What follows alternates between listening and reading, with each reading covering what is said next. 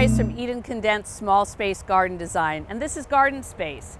Today I'm going to show you how to plant a container using annual flowers and how to make it really beautiful. So there's tons of different choices that you can make for containers.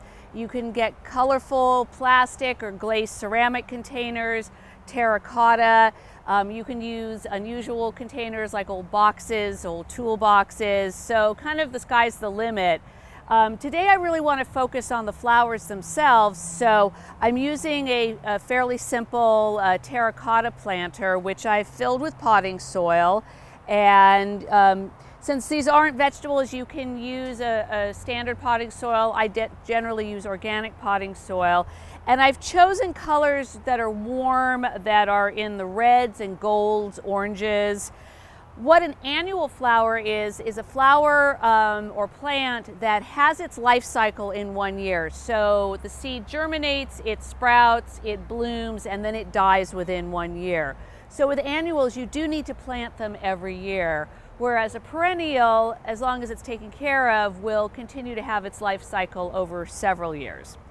So what I've done is I've chosen a larger plant here for the kind of middle back of my container, and I'm going to place this up against a wall.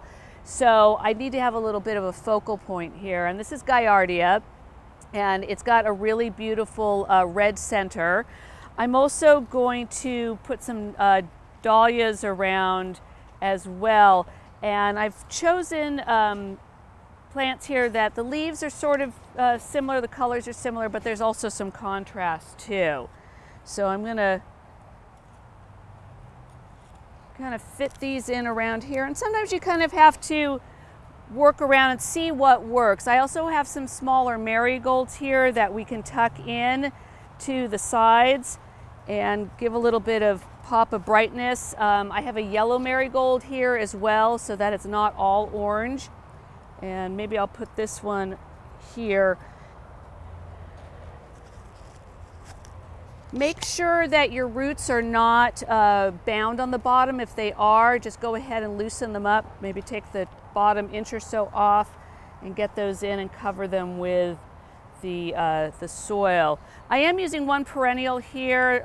This is a sweet potato vine called Blackie, and I thought it was nice because it picks up on some of the dark colors on the Gaillardia, and it will also spill over the pot and add some color to the front of the pot too. So that we would just kind of tuck in here as well. And once you've planted everything, give it a nice good soaking.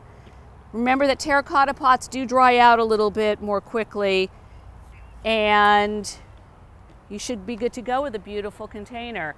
If you have any other questions on how to plant container gardens with annuals or perennials, please contact me at www.edencondensed.com. Thank you very much.